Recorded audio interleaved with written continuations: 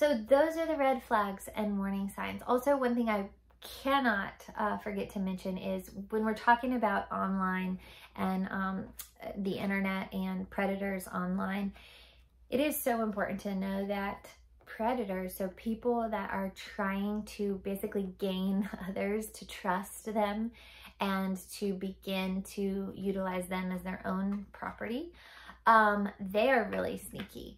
They are going to maybe pose as someone younger. They're going to show interest and try to share likes with us or your child.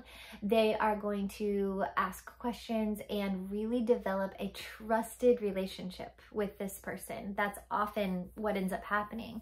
There was a story of a young girl who disappeared, a teen that disappeared from a sporting event in Texas, and she was there with her dad, and she actually went to the bathroom and then she disappeared, and they found that she had been a victim of human trafficking. So, you know, as a parent, you think, oh my gosh, this is so awful, like she was kidnapped. No, you want to know what happened? They were able to trace it, and this person had been in contact with her, and she had developed a relationship with them online as a complete stranger. They were reaching out to her, and they had groomed her. They had gotten her to the point where she trusted them so much that she convinced her dad to take her to the sporting event. And then she, on her own initiative, met up with this person and left with them.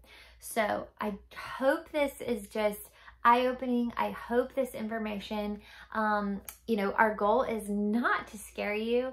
It is not so that we can live in fear. Our goal is that you can just understand a little bit more about what's going on and the fact that this is a reality in our cities, in the 50 states here in the US, and something that is just important for us to know so that we can look out for those that we love and those in our own communities and stay safe.